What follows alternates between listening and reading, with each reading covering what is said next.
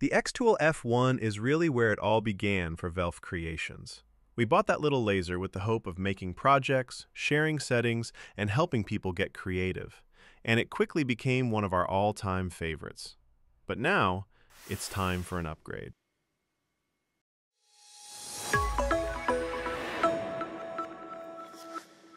Alright, while we get this thing unboxed, a quick disclaimer. This video is not sponsored by xTool, and the F2 was not provided to us.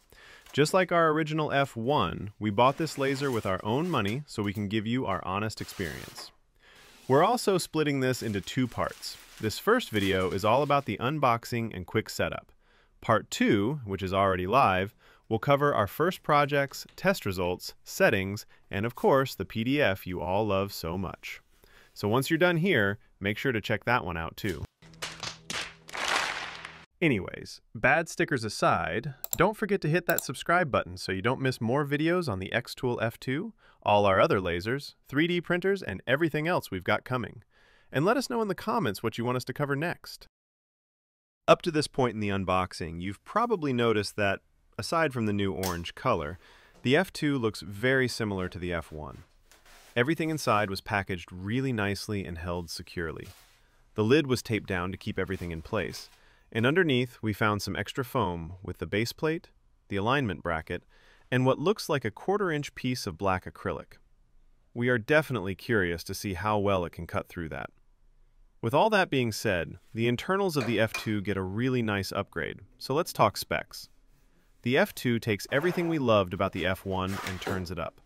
You're getting a 15-watt blue light laser instead of 10, a 5-watt IR instead of 2, a speed boost from 4,000 to 6,000 millimeters per second, a brand new camera for easier positioning, and 2 built-in lights to illuminate the entire work area.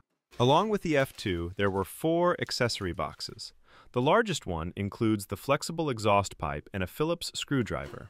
Another box has a small material sample pack with scratch paper, plywood, and even some stainless steel keychains to test on.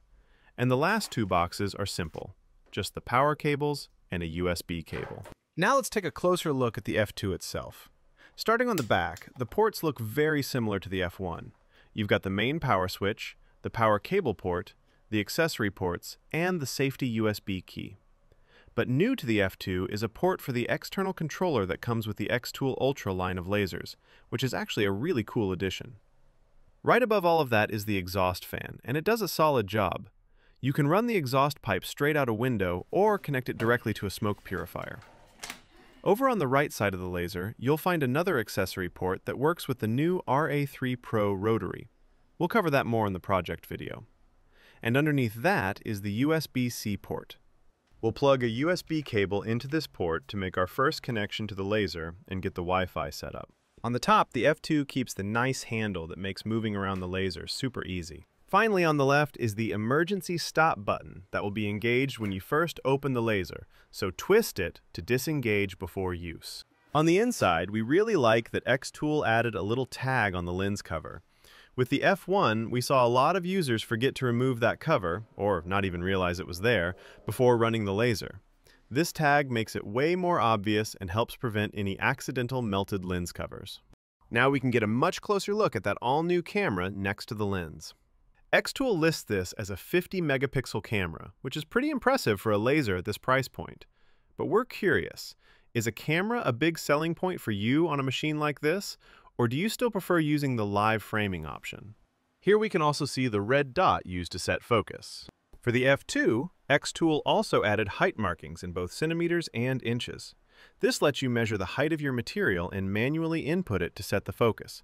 But honestly, we're not really sure in what scenario that would be more useful than just using the focusing dots, which are way faster and more accurate. If you've got a use case for this, let us know in the comments. We're curious.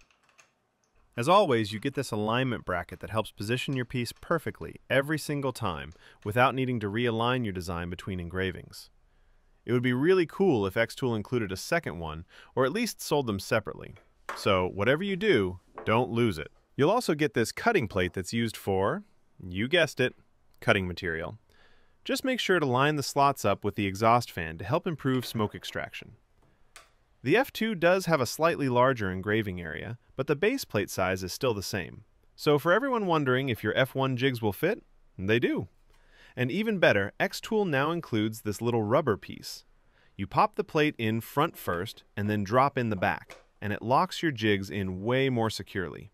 No more wobble. We tested it with our two favorite jigs and had zero issues, which is great to see because we really didn't want to reprint all of them or come up with adapters.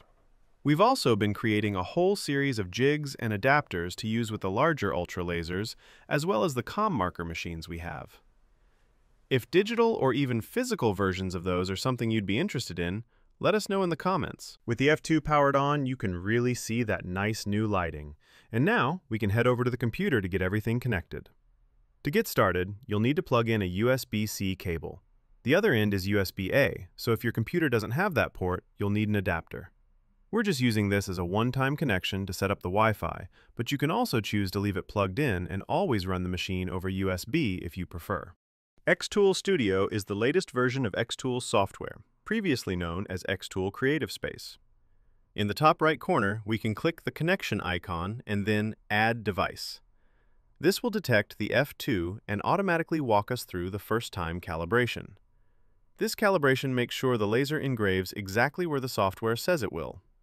To get started, we need to grab a sheet of the black scratch paper from the material pack and tape it down to the base plate. After that, the software prompts us to close the lid of the F2 and press Engrave. The laser will mark two crosshairs on the scratch paper, and those markings will show up inside xTool Studio. From here, we just drag the two on-screen markers to line up as closely as possible with the camera overlay, one for the blue light laser and one for the infrared laser. After clicking Next, the F2 will automatically adjust the height of the module until the blue focusing dot and the red focusing dot overlap. Once those are aligned, calibration is complete, and everything looks great. From here, we also get a notification that Wi-Fi networks are available. We are prompted to enter our Wi-Fi name and password, and with a click of the button, we are connected with Wi-Fi and can remove the USB cable. As mentioned before, we're putting up a part 2 with some actual projects using the F2, but before we wrap up this video, we wanted to go over a few of the new camera features and run a quick marking test. With one button click, the camera view refreshes and you can immediately see the base plate. What really impressed us is just how fast that refresh actually is. With previous lasers, this could take 5, sometimes even 10 seconds, but on the F2, it updates almost instantly, a really nice improvement. Lastly, we saw this test that xTool did on their live stream, and we had to give it a try. We placed down another sheet of scratch paper and went into xTool's material library, which we really love because you can find settings for just about anything. We selected scratch paper, added a small circle to the workspace, and ran a quick mark. After that, we refreshed the camera view to check how accurate the placement was. And honestly, pretty good. We were happy with that. Next, we moved the sheet of paper and refreshed the view again. This lets us reposition that same circle as close as possible to the original marking to try an overlapping engrave. Then we hit Start. One more refresh, and we could see that the second marking overlapped the first. It just made the circle a tiny bit thicker, meaning our alignment was just slightly off. Still very impressive accuracy. But that's all for this video. Remember to head over to part 2 to see our first xTool F2 projects. Thanks for watching, and stay creative.